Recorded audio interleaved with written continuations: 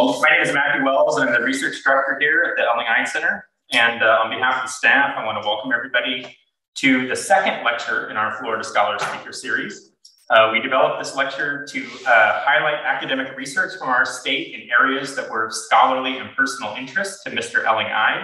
Those areas include the languages, literatures, and cultures of East Asia, such as China, Japan, and Korea, as well as the diverse cultures of Central Asia and the Indian subcontinent. His passion for the vast history of this region is reflected in the extensive holdings at the center's library.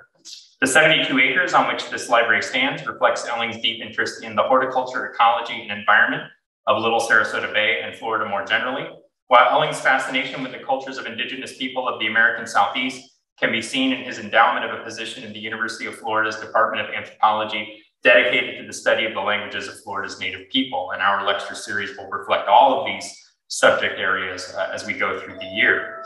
Today, we are very pleased to welcome Dr. Andrew Chittick, the E. Leslie Peter Professor of East Asian Humanities and History at Eckerd College, which is right up the road here in St. Petersburg, for those who do not know. Dr. Chittick received his PhD in the history of early China from the University of Michigan in 1997, and he came to Eckerd College in 1998.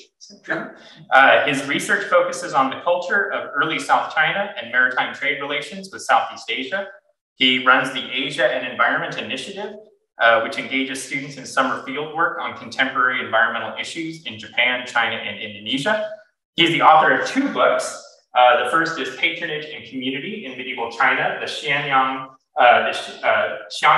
Garrison 400 to 600 CE, and his most recent volume with Oxford University Press, The Jiankong Empire in Chinese and World History, as well as numerous articles that have challenged and broadened our understanding of what we now call Southern China during the period between the Han and Tang empires. Professor Chittick has also received major fellowships for his research from the National Endowment for the Humanities and the Princeton Institute for Advanced Study. And I might add too, he was also instrumental in getting me to apply for this job, so I am here in large part because of you. Dr. Chittick's lecture today is entitled Opposing Unity, A New History of South China in the First Millennium.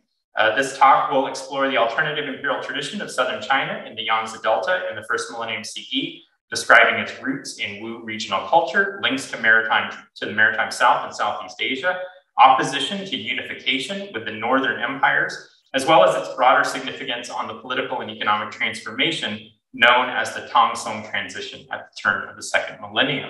So if you could please help me give a warm welcome to Professor Chittick.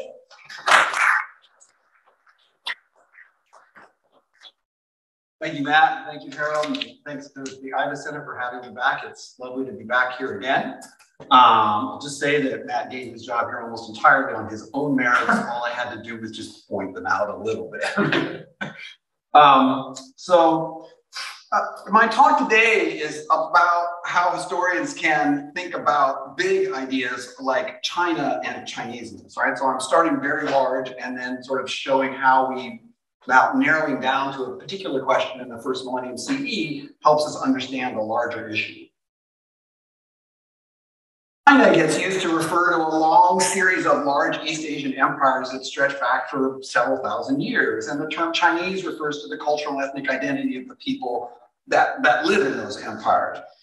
But these days, China specialists like myself, or many of them anyway, are increasingly skeptical that it's actually good to think this way, that is to just think about China as a unit and use that term for the last several thousand years.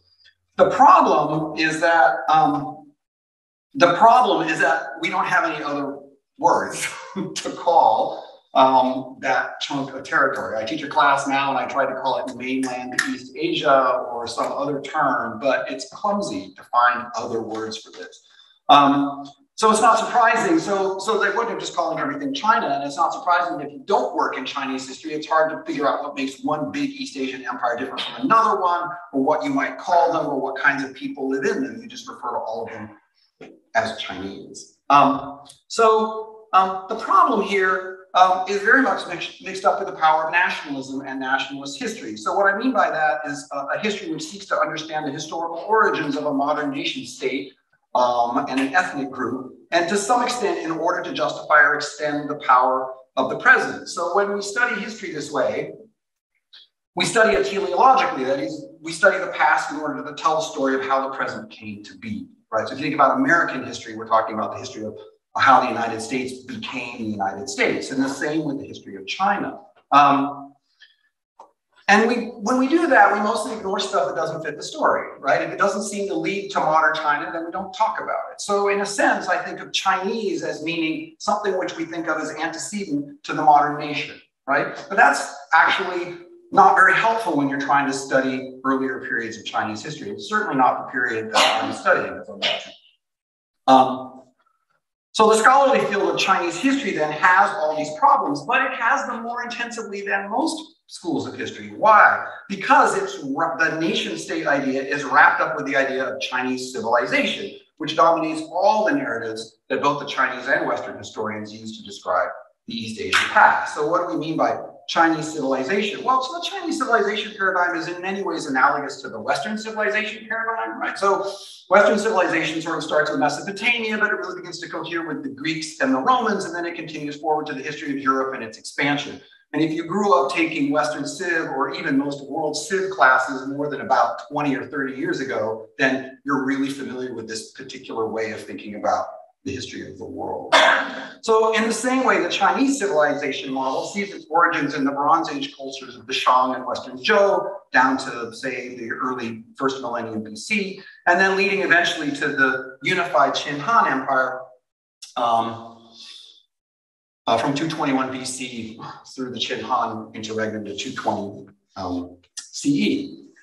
Which sort of serves like the Roman Empire as a founding political unit in Western civilization. But the key difference is that unlike in Western civilization, Chinese civilization is understood as having been unified as a single political unit, a single culture, and a single people from that time all the way to the present.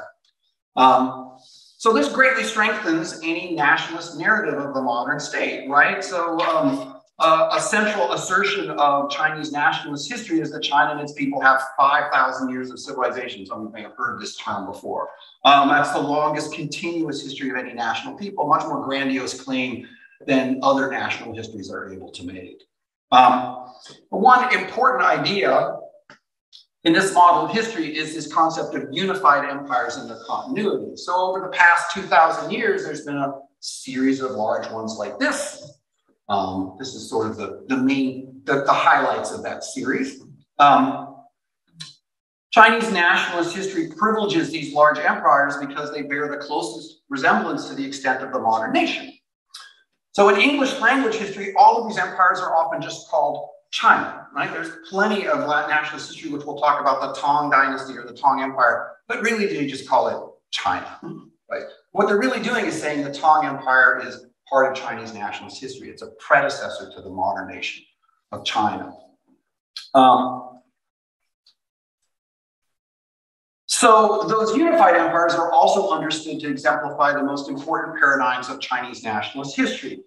There's a lot that I might suggest, but for the purposes of this talk, I'll just note, first of all, the idea of unification of a large piece of territory, which I'll get to in a second. Second, the idea of a centralized bureaucratic state that rules all of that territory, sharply defined frontiers between that piece of territory and, in particular, the pastoral nomadic peoples of the steppe. The great empires are also somewhat more triumphant and glorious than smaller, more regional empires, and they're also somewhat easier to study since they have only one primary political regime. Their historical narratives are pretty straightforward. Their cultural production is conveniently centralized in the capital. So let's just take a look at these large empires really briefly before I get into the core of my talk. If we just take a look at the map of the Han Empire, this is 2,000 years ago, and compare it to a population map of modern China, it's quite obvious that the Han Empire itself more or less maps onto the area where almost all the people of China live, right? So it already has pulled together a core that has been populous for the last 2,000 years. And if we jump forward to the other empires, we can see that core region, which, when you think about that core region, which in the Han Dynasty has its most dense population in the area within the circle there, that core region, even in the Han Dynasty, only has a couple of regions that are outside of the modern nation of China. That'd be this little chunk, which is now in Korea, and this part down here, which is now part of Vietnam. So not very much of it gets lost over the course of the last 2,000 years. And if we just flip through the other dynasties, the Tang, the Northern Song, the Ming, and then of course the Qing, gives you a good sense of how much the Qing conquered that wasn't there before. It's really clear that this political spatio unit persists pretty well throughout history. So this gives you the perception that this is a pretty natural unit, right? I mean, if the Roman Empire had stayed together for most of the last 2,000 years, we'd start thinking of it as a natural political unit with some kind of fundamental geographic significance which manifests itself. Now, if you're a modern Chinese nationalist historian, you love this idea, right? It basically justifies the existence of the modern nation of China as it's currently constituted. Now, historians, like myself or others, sometimes use a somewhat more delimited term like China proper to refer to this core chunk of territory. Because if you use the term China, you mean everything inside the purple outline here, which, you know, is not what we typically mean. But they often just call it China. And we also have sub-terms like North China Plain in order to describe parts of it. Really hard to find another term. My talk today is about South China. I try not to use terms like South China, but it's hard for me to find a short phrase that tells you what part of the world I'm talking about without having the word China in it, right?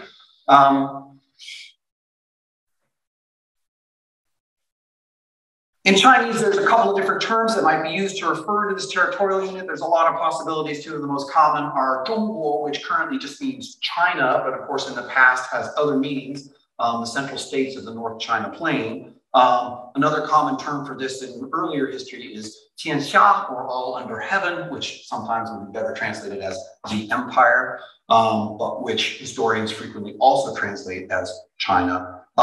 And central to all of these ideas is the concept of unification, Tongyi.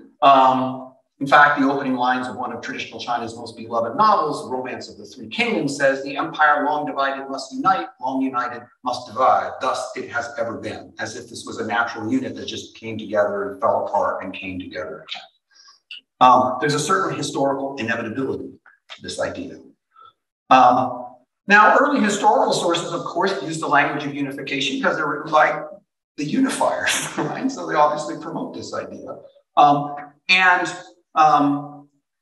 And present their military victories as desirable, natural, and inevitable. And obviously, the Chinese nationalist narrative also emphasizes this idea. But if modern historians adopt this kind of language, they're just reinforcing the ideology of political and spatial inevitability, right? If you know anything, if you study historical methodology, you know that adopting ideas of teleology and inevitability in history is one of the great crimes. So how do we work ourselves out of this problem? Well, one way to do that is to start thinking in terms of a multicultural East Asia.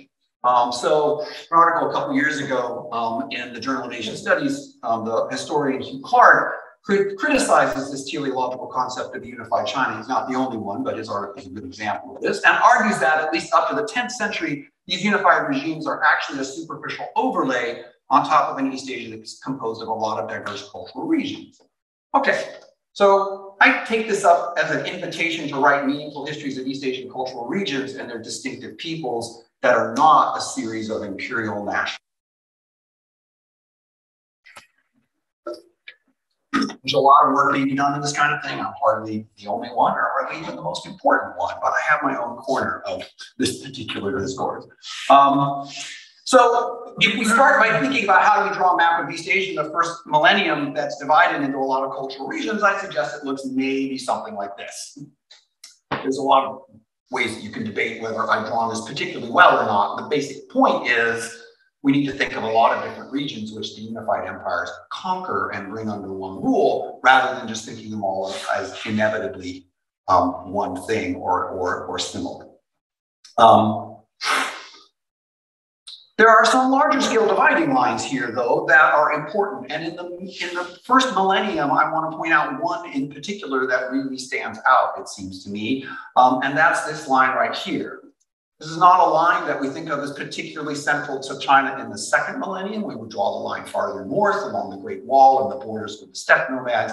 But in the first millennium, this is an extremely important line, more or less lying along the Huai River and the Qinling, the Huai River and here, and the high drainage in the Qingling Mountain Range along here.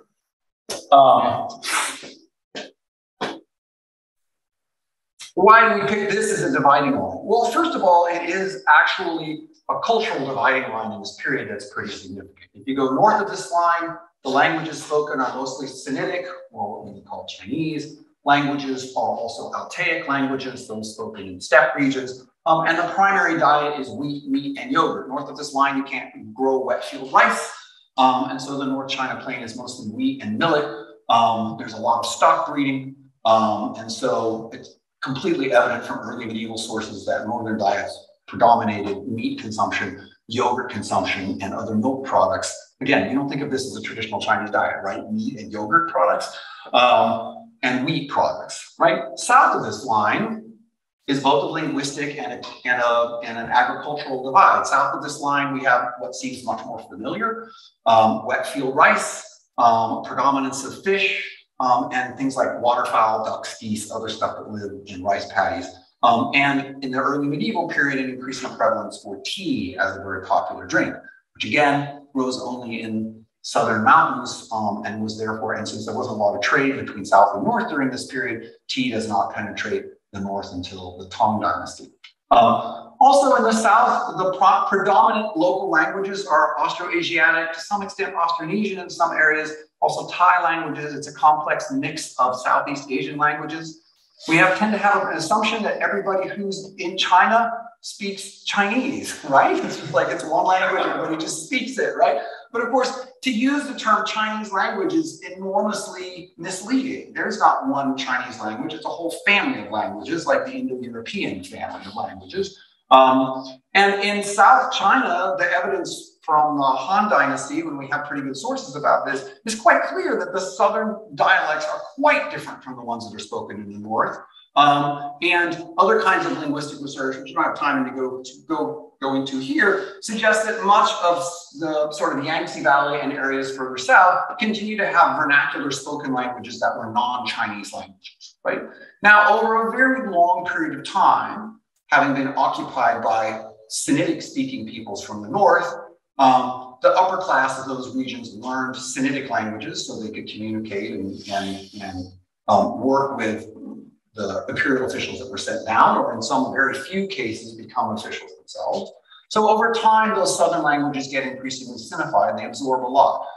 We don't have time to go into this, but if you look at the history of Vietnamese, the only language where we can really study this really well, you can see that Vietnamese has an enormous number of Sinitic loanwords and borrowwords. It's not a Sinitic language, but it's borrowed an enormous amount of Sinitic structure, Sinitic words and pronunciation. To some extent, Japanese has done the same thing. The languages of what we now call South China did the same thing and eventually became considered Sinitic languages. So now we think of languages like Minnan, for example, or Guangdonghua, Cantonese, or other southern languages. We think of them as part of the Chinese language family, but they're actually quite different. And their relationship to, say, Vietnamese and other Austroasiatic languages is actually quite strong. So in the period that I'm going to be focusing on in this talk, which is the period from the 2nd to the 6th centuries, most of what we now call South China is speaking non-Sinitic language. Classes may have learned some Sinitic languages, but the lower classes probably were not speaking a Sinitic language. Okay. So one helpful way, a shorthand that I use in the book and that I'll use here for these two zones is to call the northern one the Sino-steppe zone, meaning the area where the steppe and Sinitic cultures mesh, and the southern part, the Sino-Southeast Asian zone. It has a lot of similarities to the rest of Southeast Asia in terms of its language, in terms of its agricultural systems, but it's been Sinified by 400 years of occupation by the Han Dynasty. Okay. Now, if we think about the large medieval empires and map them to this, we can see that the Han Empire is based in the Sino-steppe zone, but conquers much of the Sino-Southeast Asian zone, renders its people militarily impotent and politically subordinate. So instead of thinking about these as unified empires, we could just understand them being well, like every other world empire, right? I teach world history. Like, this is the way every world empire is. Some small region conquers a bunch of other regions. They're very subordinate. Most of the ruling class comes from just the core regions, which I've got in red here. And the other regions are very subordinate to it. So that ruling class, of course, preferentially doles out power to its own people. They use a rhetoric of unity and universalism to justify that operation, but everybody knows where the bread is buttered in an empire like this, right? And the Tang Empire is extraordinarily similar to the Han Empire in that basic structure.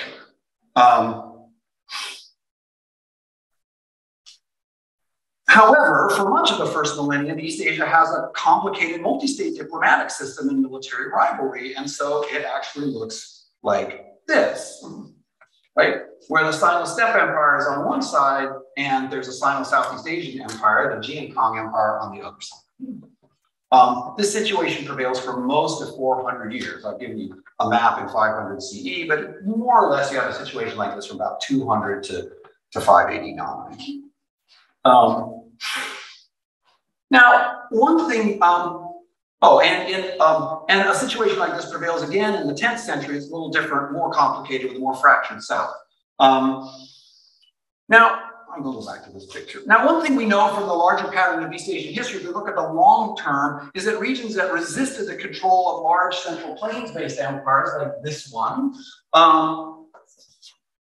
eventually develop a strong local political and cultural identity, right? These includes regions that became the modern nation of Korea, and in the second millennium, Vietnam, right? Go back to, I won't give you a map of those.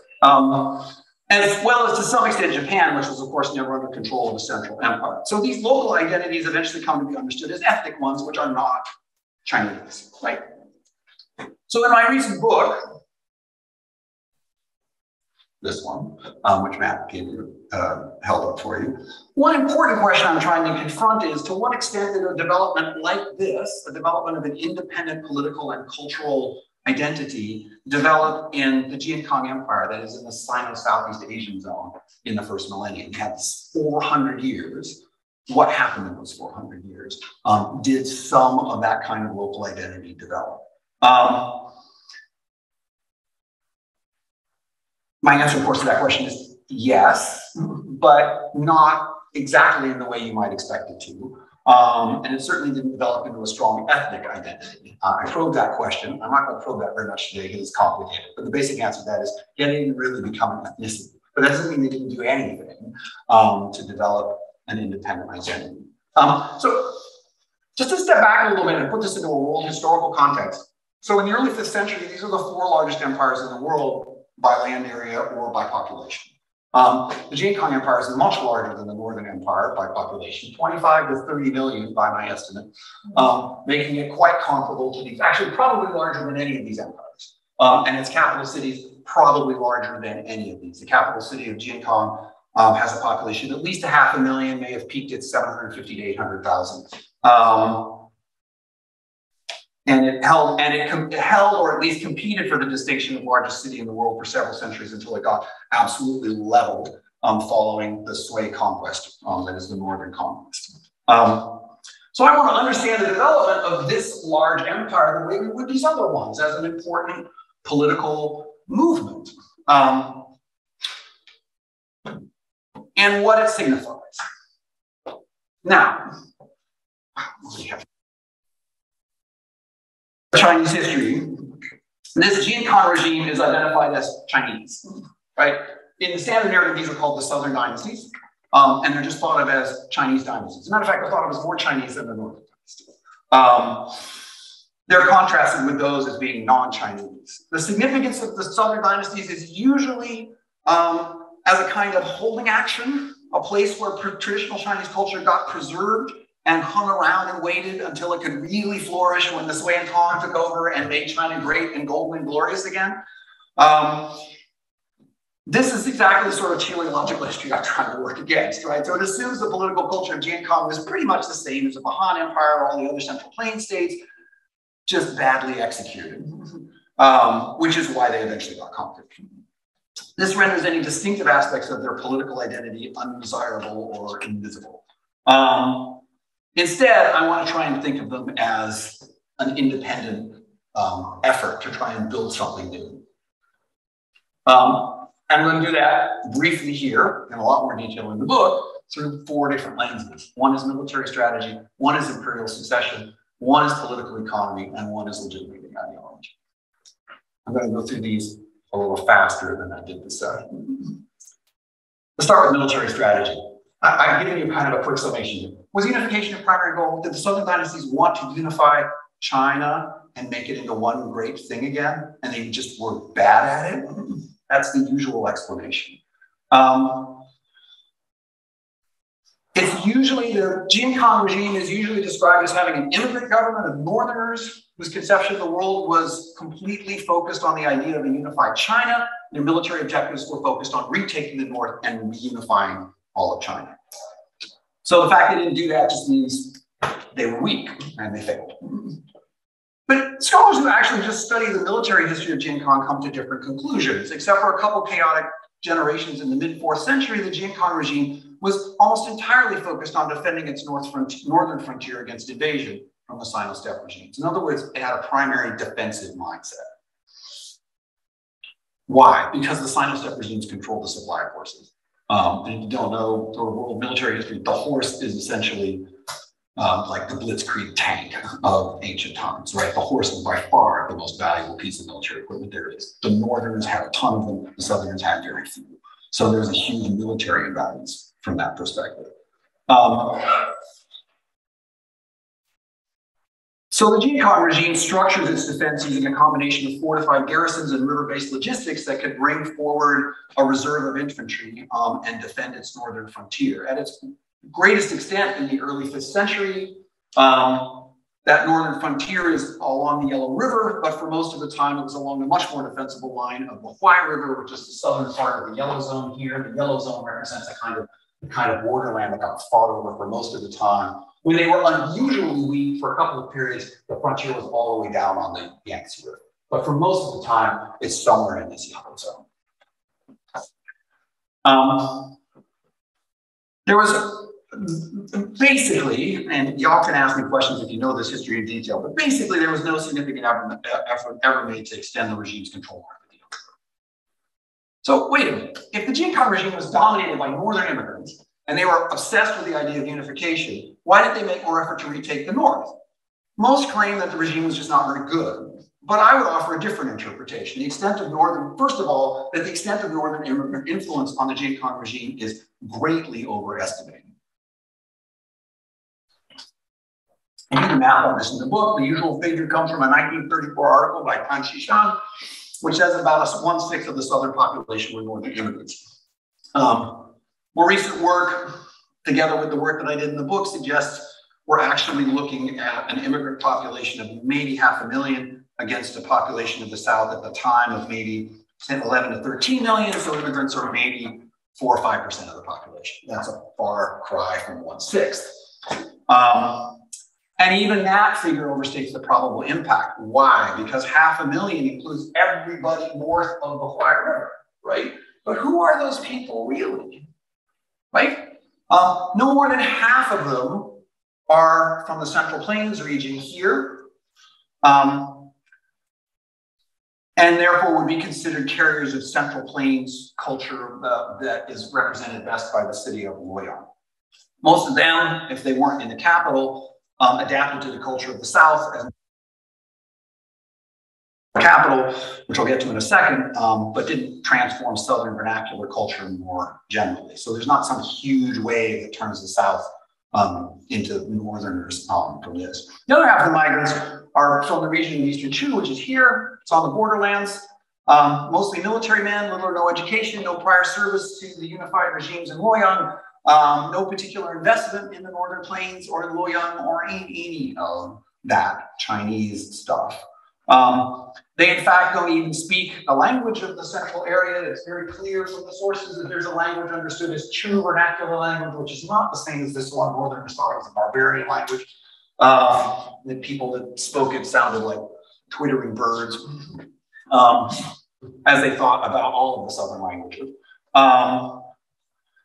Some of the most important founders of the Eastern Jin regime in the early 4th century that Matt works on were speakers of true vernacular. The founder of the Song regime that eventually takes over in the early 5th century was a speaker of true vernacular. So were all of his brothers. So were all of the people that worked for him. And another speaker of true vernacular, descendant from that group, eventually becomes the emperor in the later 5th and 6th centuries. Pretty much all the emperors in the 5th and 6th centuries are from Chu or from even further south. And most of the fighting men as well were from the Chu borderlands. So once we understand this, instead of claiming that these are carriers of northern culture, what we really should think of is, well, maybe they fought and put up a defensive barrier through here because they're defending their own homelands, right? Why should they be interested in taking this territory? They just want to defend their own territory and quit, right? If you look at the military campaigns through that lens, you understand that most of the military campaigns in the 5th and 6th century seem to have this as an objective, not this. So that's not unification. That's building a defensive line right along that wide frontier, which remember is a linguistic, agricultural, cultural frontier in every way, and keeping them from conquering. Right? So that's a very different mindset than unification. Okay. Now let's think about whether the government is dominated by civilians who are very much from the northern plain, as many of them are, or by the military, which, as I just pointed out, is mostly these uneducated borderland people. Right? To think about this, I'm going to look at the question of imperial succession. And one of the ways you can see how the political system of the South works is that the civilian element, the northern immigrant element, is increasingly marginalized. So by the 5th and 6th centuries, it's either been marginalized or it's been thoroughly, or say, Jiankanized, maybe. It's been southernized, right? So I look at this through the lens of imperial succession. There's a lot. I do a couple different things, but let's just look at imperial succession. So imperial succession in the South was terrible, and they had a lot of civil wars fighting over how to succeed to the throne. And the problems are rooted in two basic facts. One is that you have to be supported by the military in order to be the emperor. Right? So if we're used to thinking about Chinese empires as civilian dominated, we sort of think from, say, the middle periods of the Han or Tang empires, where primogeniture means that the first son inherits the throne, and you just go from father to son and father to son in a relatively systematic way. So we all know if you actually study the Han and Tang dynasties, it doesn't work that way some of the time. But it works that way a fair amount of the time because you have a relatively strong civilian government that can keep a relatively weak eldest son on the throne, even if he's not that good, and make the system go. In Jin Kong, that doesn't happen. In Jin Kong, the ruler, the emperor has to have military support or he can't stay on the throne. As I'll point out in just a second. The other element that's a problem is that they adopted the Han imperial practice of sequestering the designated heir at the capital. That is, whereas all of his brothers, sons, cousins, and everybody else all got a military campaign and went out to the provinces and the troops, the designated heir, the eldest son, was kept at the capital. What does that mean? He's got no power base. Right? He's got no military men to know who he is or trust him at all. Right? What does that mean? It means every designated heir gets deposed within about a year of taking the throne. Right? So you can sort of miss this pattern if you read typical dynastic histories because they aren't set up to show you this. But if you look at, this is out of the book, if you look at from 420 all the way to 589, I basically put them in 12 cycles. And in most of these cycles, what happens is you have a ruler here, his eldest son and designated heir takes over, and within a few months, a year, 2 years at most, he gets overthrown in a coup, and some guy who actually has military power takes over. These guys are all in the dynastic histories. All of them are relative. They all have names like the former deposed emperor, the later deposed emperor, the small emperor. And there's a ton of language about how they're drunkards, crazy religious fanatics, sex fiends, some horrible thing that totally justified them being deposed. don't be fooled. They got the post because they didn't have any military backing. These guys did, right? Maybe they were drunkards and sex fiends too. I don't know, but I certainly wouldn't trust the histories on that score. Okay. So there are 3. There's 12 cycles like this. 3 of them actually do go to the designated heir. The other 9 don't, right? So the question is, how do the people who don't follow primogeniture succession, what happens to them? Well, so there's 10 cases. There's 10 cases where somebody not the eldest son is the next ruler, right? There's 12 cycles, there's only 10 of them, and 10 of the 12, the next ruler is not the eldest son. Who is it? Well, in some cases, it's somebody close to an eldest son, a third son, a younger brother, a seventh son, a nephew, like a fairly close agnate kin, right? So you think 6 to 10, that's not bad. 40% of the time, it's somebody who's far away. In 2 cases, somebody who has no relationship. In 2 cases, a third cousin and a fourth cousin. Damn near no relationship, right? Same surname. What that tells you is that, sure, it helps to be a brother or a son or something of the current emperor, but actually 4 times out of 10, even any random guy, essentially, who has substantial military power, successfully takes the throne in this coup. That suggests a very unstable system in which the military, whose backing is essential for all of this, not only doesn't care about primogeniture, they don't even care that much about whether you're part of the imperial household, right? As long as you have gained their trust, they'll follow you, right? So the imperial household doesn't exactly have a lot of awe-inspiring power amongst the military, right? They're interested in people with a different kind of charisma or a different kind of prowess. And I'll give you another example that just sort of, I think, really proves this case. Let's look at the 3 cases where the designated heir actually does succeed, right? We're going to skip this one because he gets overthrown by the Sui conquest before anybody can overthrow him, because they did try. Let's look at the other 2. In these 2 cases, the designated heir actually does take over from his father. In both cases, the father is a dynastic founder. When he founds the dynasty, he's already old, at least in his 40s, and his son's been out fighting with him for at least a decade, right? Has his own coterie of military supporters and can easily win the support of his father's military supporters because they already know who he is and they fought with him already, right? These are the only 2 times where the designated heir succeeds. And they're the only 2 times where a designated heir was not sequestered and was actually out in the field and had military support.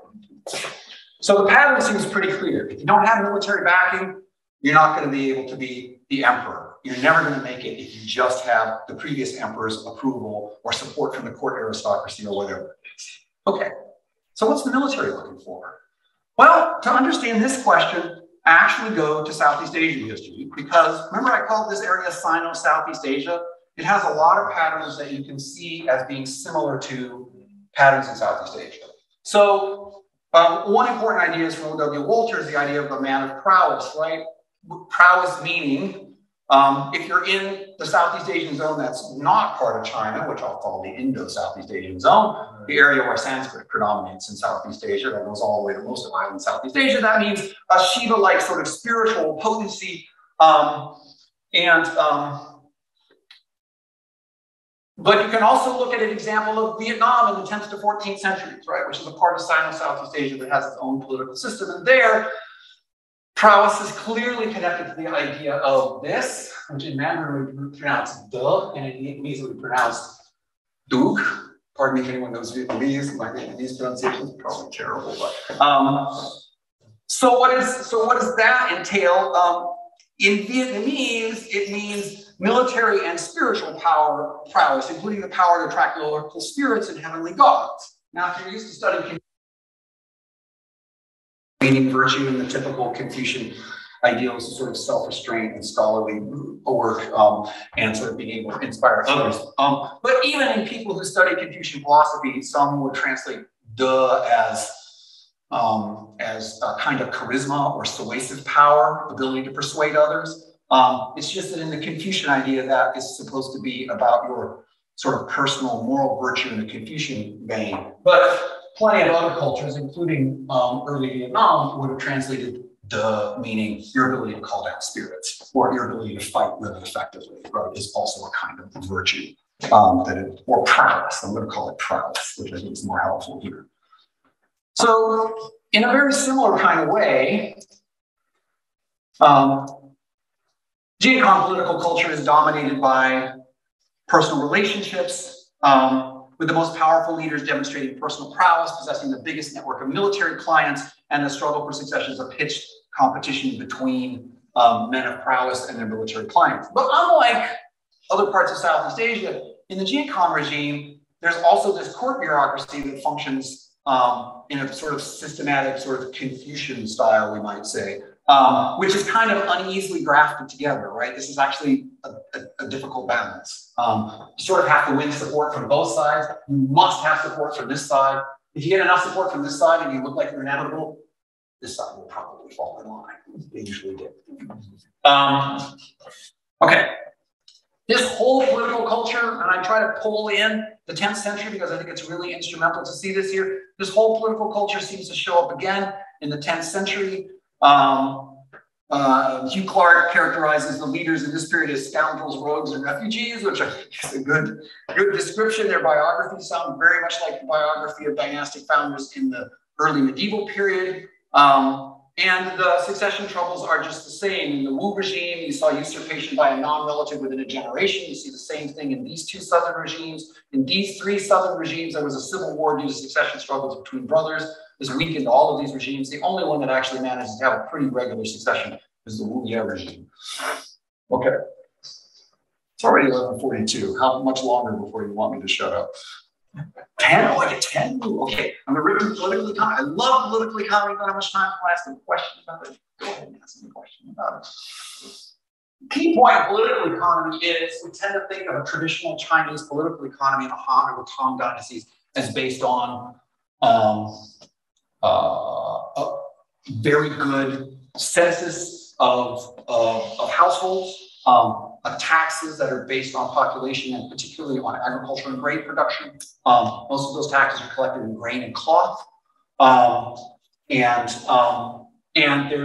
tend to discourage the commercial economy by and large and don't raise very much money from it. They also don't have a lot of coinage, as I'll get to in a minute. So whereas when you go to the southern dynasties or the Jin-Kang Empire, everything is different, right? It functions in a very different way. One of the most important ideas is remittances, or huanzi, which means when you're sent out to a province, you're supposed to collect an enormous amount of money from the province. And when you get back to the capital, you give a big chunk of it to the emperor in gratitude for being sent out, right? You might call that corruption. But it's important to understand that the Roman Empire functions almost exactly the same way, right? This is not an unusual way for a large world empire to function, right? When a Roman aristocrat was sent out to the provinces, he got fabulously wealthy, and then he came back and handed it out to all of his supporters, right? We know this is the case here. Several dozen accounts of this from the histories of the Jin-Kang Empire.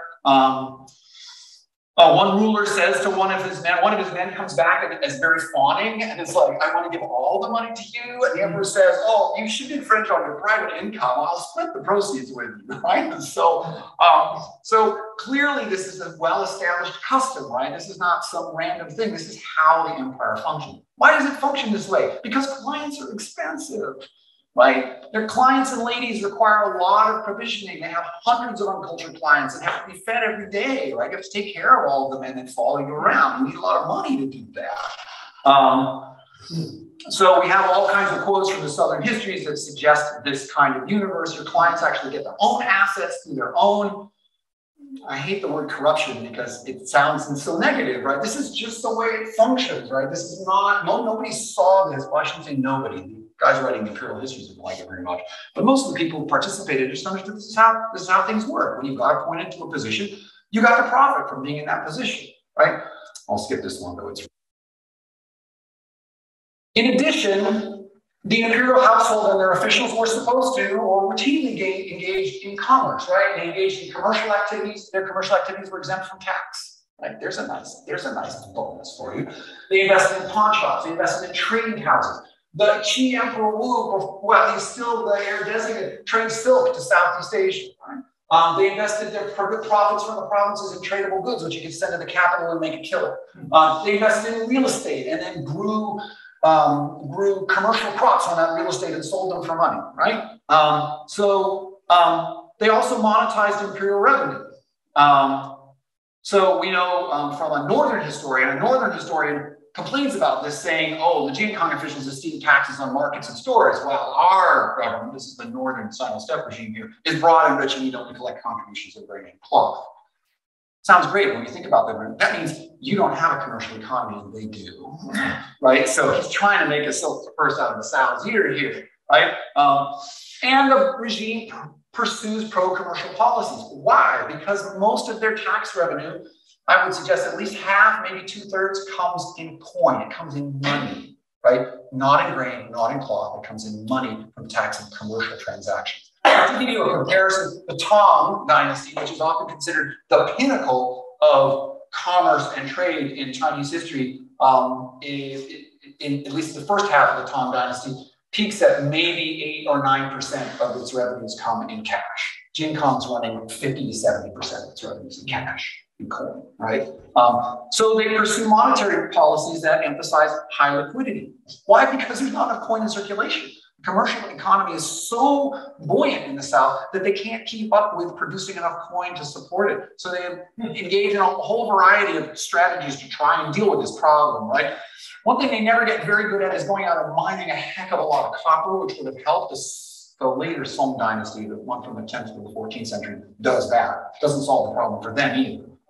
One thing they try instead is iron coins. They make coins out of iron. It takes a lot of them to buy anything, but it's really helpful for low-level commerce, right? And if you're going to tax, you want the commerce to be in coins, so you can tax a percentage of it, right? They also engage in a whole variety of free trade policies, which I won't go into. But they're very interested in free trade. Why? Because it made more profit for the government, since the government revenue is dependent on commercial taxes. It also gave you a lot more opportunity to, make some money for yourself.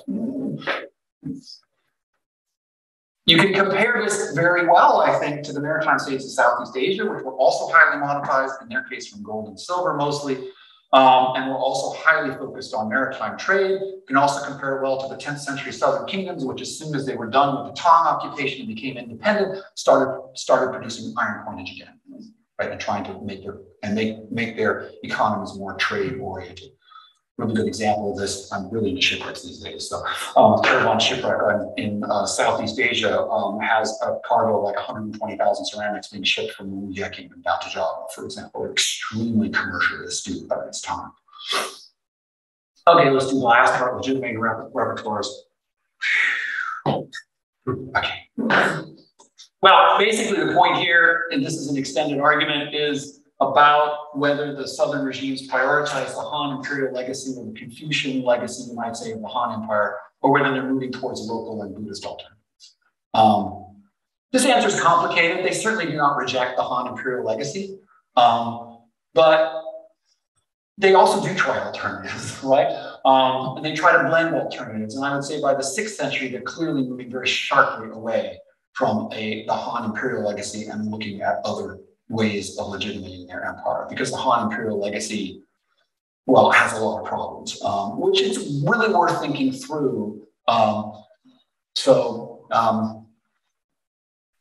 Yeah, I'm going to run out of time because it's the last section. Do you want to plow through it or give it up? If you can kind of give us an overview. I'll give you a quick overview. Here's the way I would think about it, right? I think about 3 different repertoires, right? 3 different ways you might think about legitimating your regime, right? One is the sort of Central Plains-based Sinitic ideal, right? That's really based in the Han Empire, but also the succeeding Wei and then the unified Jin Empire. So sort of represent a certain idea of what an empire is supposed to look like, right?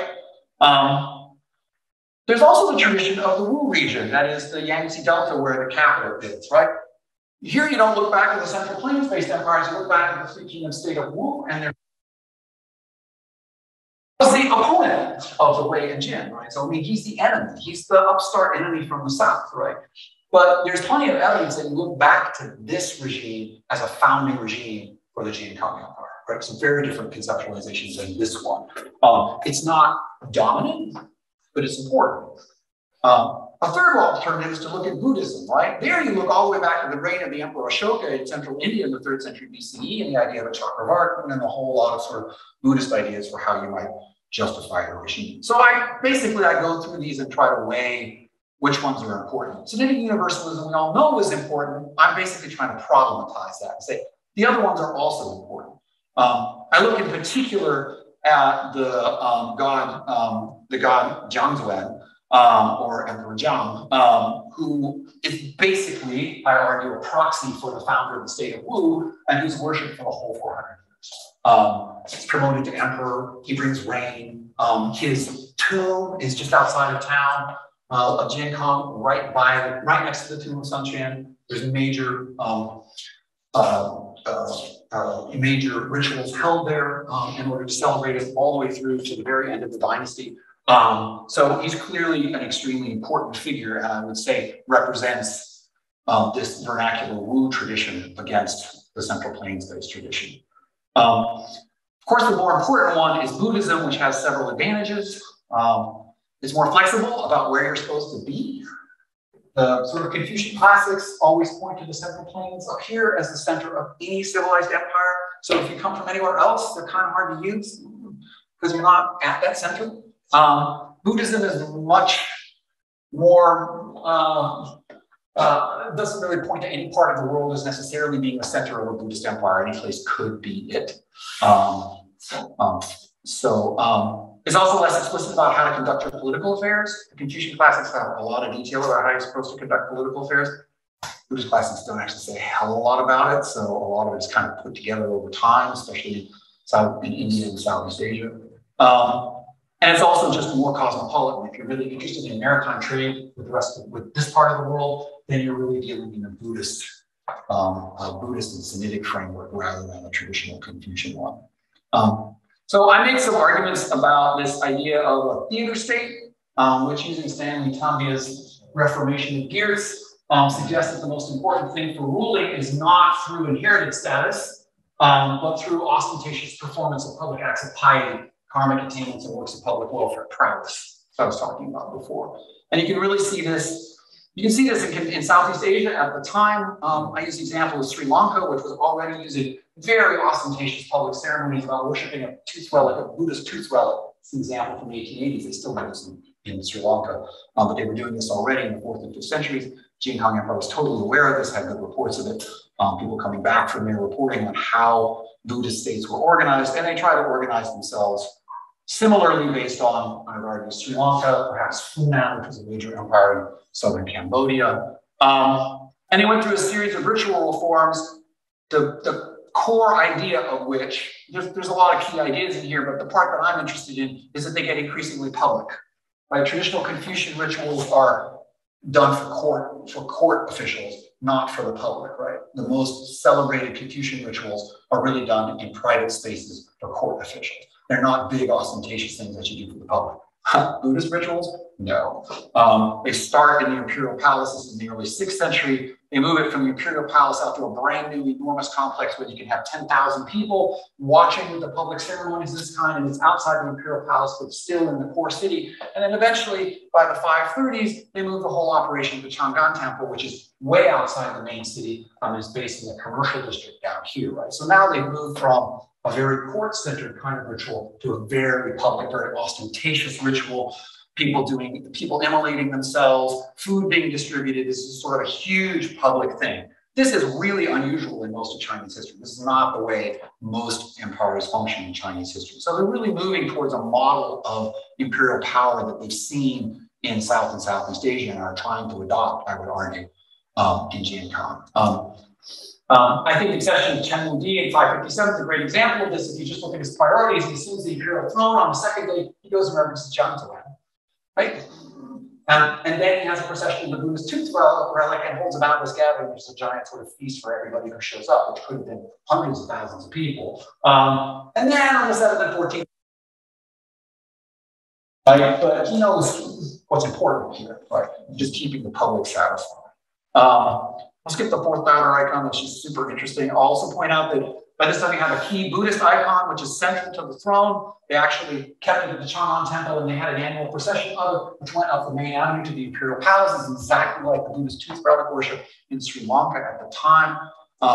And in fact, if you look at characteristics of sacred images that legitimate Southeast Asian monarchs, these 4 characteristics, the key characteristics of the Jiankong relics, tooth relics, or the Buddha images have all the same properties. And in fact, the Wuya kingdom in the 900s actually follows forward with a lot of these things. So their relics are very similar to the ones in Jiankong and very similar to the Emerald Buddha in Thailand, which down in Thailand at researchers, or the Buddha's tooth relic in Sri Lanka. So they really borrow a whole kind of political culture and language from South and Southeast Asia. It is not from the Northern Plains. Okay, we'll stop. Sorry, that went too long, but I would really love to take questions.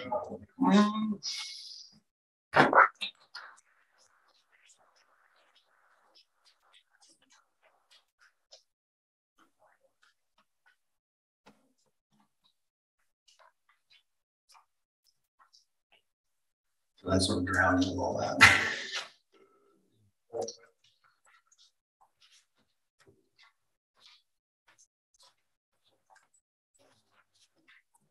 I have a question that is not from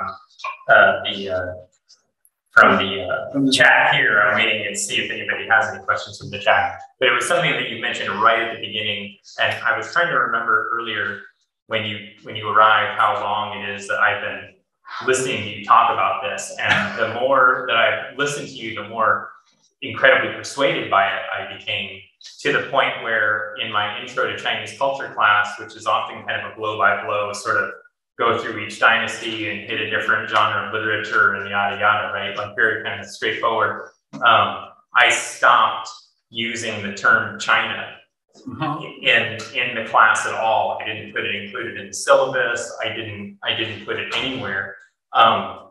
It was incredibly hard to do. Oh, it's such a struggle. It's so hard. And so, do you find? So I guess just maybe more of a question about teaching as opposed to the content of the lecture, which is like, how do you find the reception of students toward thinking about East Asia like this, or what I would think of as mainland East Asia, or great, you know, and do they come away when you maybe introduce this topic to any of your students? Do they come away with it feeling like they have a better critical tool to think about this area with? Like, what do you like? Is there any kind of impact that you see in terms of your own undergraduate teaching with this? Yeah, absolutely. In a couple of ways. First of all, I think in some ways, like 18-year-olds are more ready to hear this than people that have been studying China for 20, 30, or 40 years. Right? They're sort of used to China as a thing, right? And now anymore, anytime anyone talks about China, if they're dealing with the present, obviously, but if they're dealing with the more distant past, I'm like, there wasn't any China. Which I don't mean to offend anybody who's really dedicated to contemporary China, which is absolutely a thing. But when you're dealing with the period that I'm working in, right, thinking in terms of China as a real problem, and the students, because they probably haven't thought a heck of a lot about early East Asian history, right, they're going to absorb it the way you hand it to them. So in that sense, I think my effort to try and reframe it is helpful, right?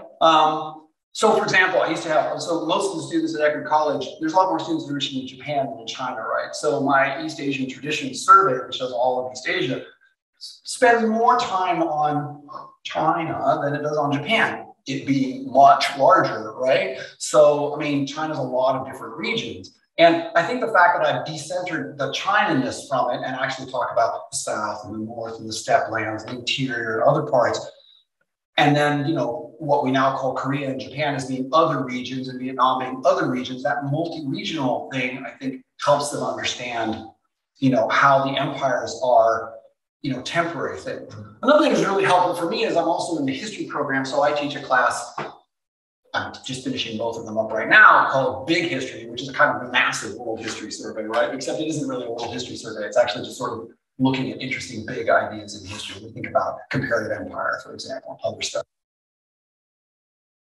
What China means, I do it the whole time.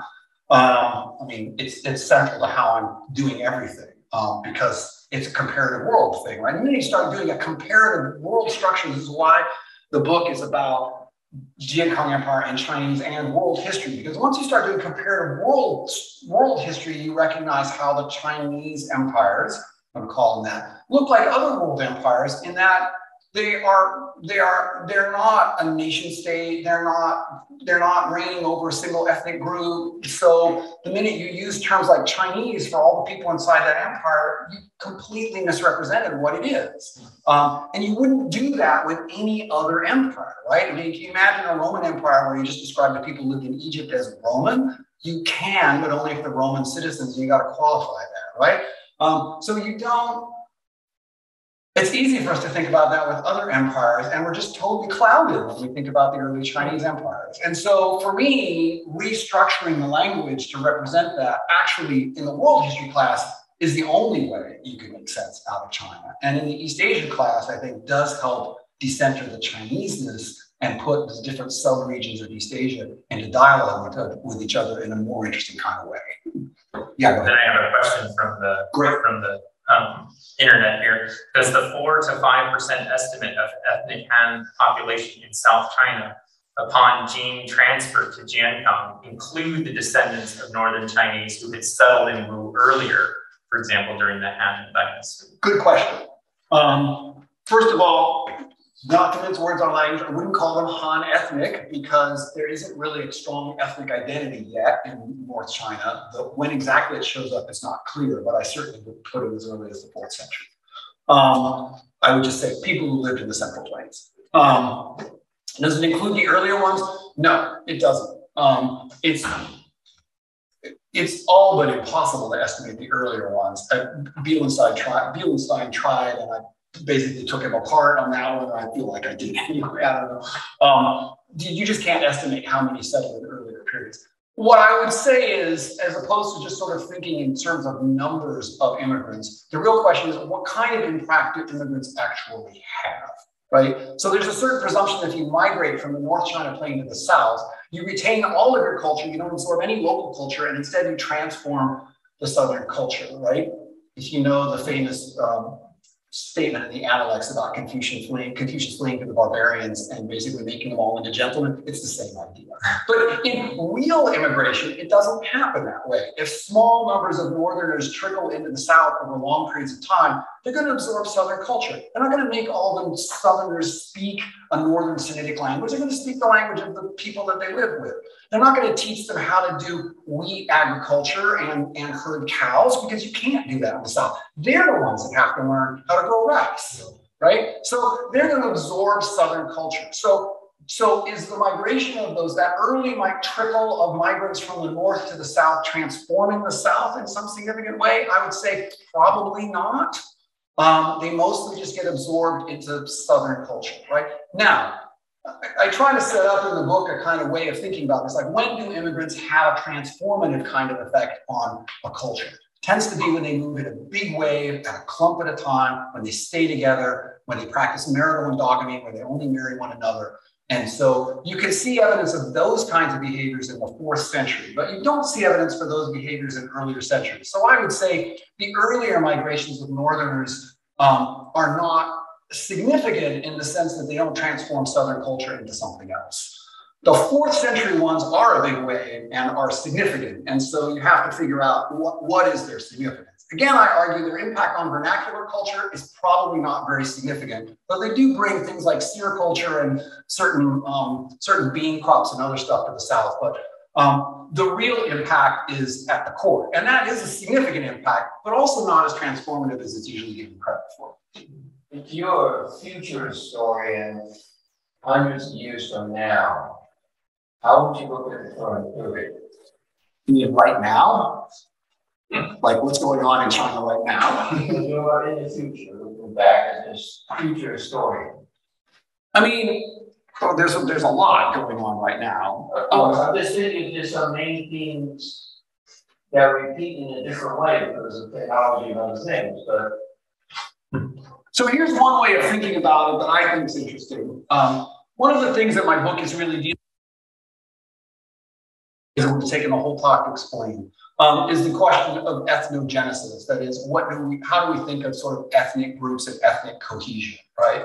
I argue in the first millennium, there basically isn't much ethnogenesis in East Asia. They form bonds and form identities in other ways that are mostly not ethnic, mostly. So one of the things you can see in the 19th and 20th centuries is a real effort to develop a much stronger idea of ethnicity, right? So the idea of a Han Chinese people, right? It really develops a lot in the late 19th and 20th centuries. There's a real effort to develop that identity as a strong identity as it is now, right? So that's been a successful effort. And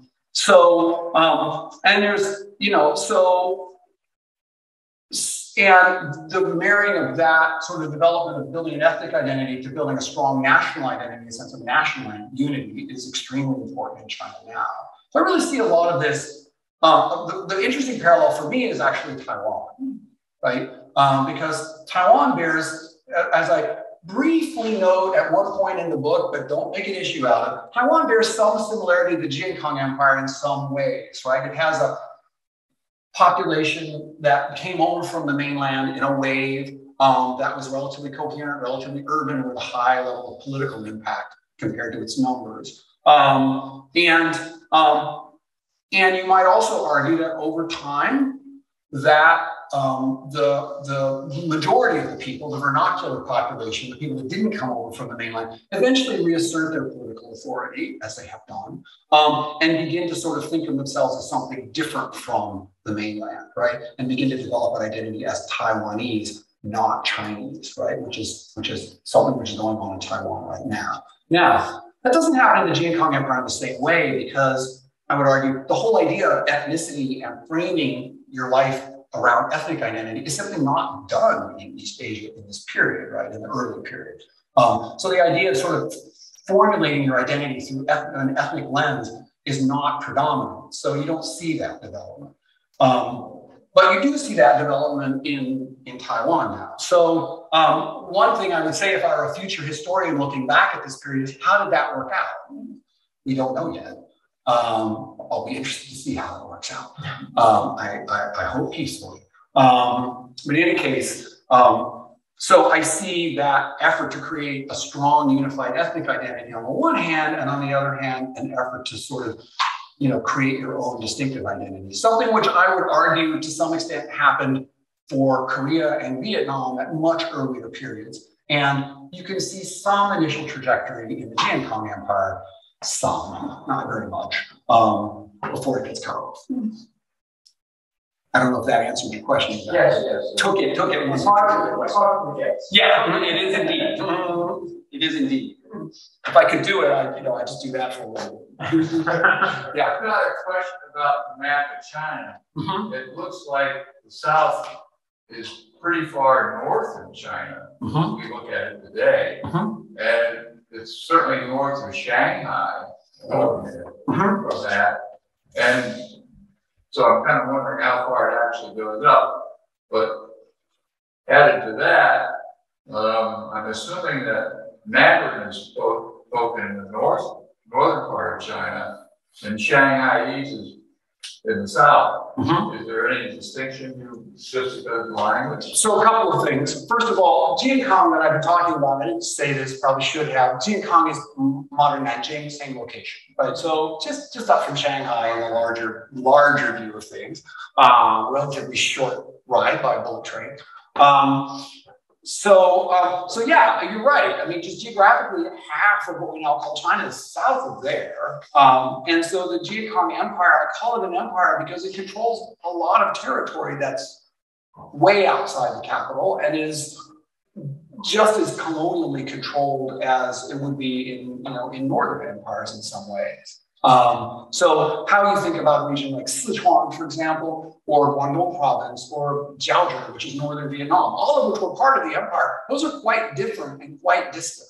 I don't say very much about those in the book because it is extremely difficult to say very much about those in this medieval period because there isn't anybody for those regions that wrote anything. We don't have any idea about how they developed an identity or anything. So at that point, we just have to look at archaeology.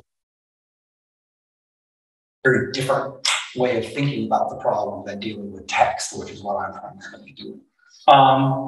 In terms of the languages, one of the things that's also hard to sort of wrap your head around is how much language transformation there's been in East Asia since the time that I'm talking about. Not only have, so for example, Shanghainese, which is known as Wu, I mean, is not the Wu language of this period, right? It's gone through many transformations since that time.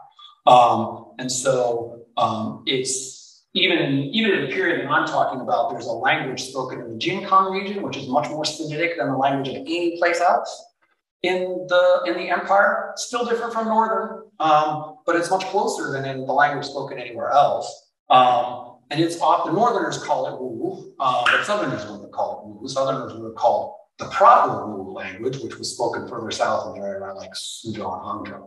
But all of that's been transformed. The Yangtze Delta region has seen waves of people go through it and transformation of its language history. So modern Shanghainese is not that language. Modern Mandarin, I'm not skilled enough to give you a complete layout of how modern Mandarin came to be, but it did exist in this period. Modern Mandarin is an evolution that took the whole second millennium, basically, to get into its current form, including the impact of the Mongols and especially the Manchus, in order to turn into its current form. No languages at the time I'm talking about are modern Mandarin. They've managed to reconstruct the language of the Sui early Tang period pretty well, and it's pronounced quite differently from modern Mandarin. But that's only all that is the reconstruction of the court language of the early Tang. Doesn't tell you anything about all the vernacular languages that were spoken in all the rest of the empire, which varied enormously. Those didn't ever get written down, so we don't know. You know, things keep changing. I used to live in Hong Kong a long time ago, and no one spoke Mandarin there at all. Right. And it was between the Shanghai dialect and the Cantonese. Right. The local people spoke Cantonese, and a lot of Shanghai people came down to Hong Kong. Mm-hmm. And they couldn't talk in the office. The two couldn't talk in China. And there's some argument that those southern languages bear more resemblance to medieval spoken languages than Mandarin does. So I'm not a good enough linguist to answer those questions, but it's important to keep in mind how much linguistic change there's been over the centuries. Does someone in the audience here have one more question? We have one more question here online. Not somebody just wanted to know whether the concept of reverence for ancestors, is that kind of more of a southern thing or a northern thing, or is it kind of equal during this period? So I'm not sure I could sort of weigh where it's more important. It's absolutely important in the South, right? It absolutely is. There's no question that, I mean, my book and my talk tend to lean towards finding the areas which are different, right? Because the assumption that the South is just Chinese and looks like all other Chinese dynasties is what I'm working against, mostly in terms of its political culture more than its sort of lived culture. There is no question, however, that 400 years of rule by the Han Empire and a very high level of reverence for the Confucian classes. I mean, honestly, the literate classes were, of course, literate in written Sinitic. They knew all of the classics and the histories and all of that, and were deeply influenced by them, right? The assumption that makes them Chinese, I think, is already problematic, right? I mean, the Korean upper class was that way for most of its history, and they're Korean, right? They're not Chinese. The fact that you revere the Confucian classics doesn't make you Chinese.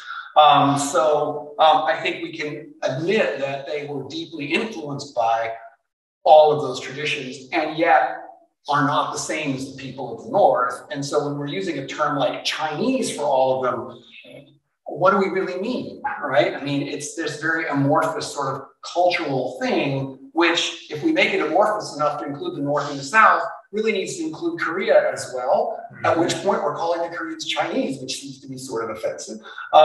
So once we problematize that, we realize the term Chinese is just not specific enough for this period to be useful. If you want to talk about people that revere their ancestors or read Confucian classics or something, then you need another term. I use Sinitic, which may seem like a circumlocution, but I think it's helpful in avoiding us from associating with China or a Han Chinese ethnic group, right?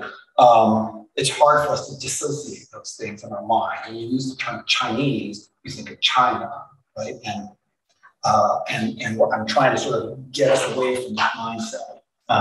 So I try to find other language. And over years, and when I first started thinking through this stuff out, I say, Paul, you did like, what the hell do I call all of this stuff, right? Like, it's so much easier to just call it North China, and say like, oh, the Yellow River Plains or whatever. But I feel like the benefit in terms of student understanding is worth it, and they don't mind. They don't jump on those circumlocutions. It's like, oh, okay. So they're beautiful. Great. Well, I apologize to anybody online if we didn't quite get to your question, but thank you all for being here.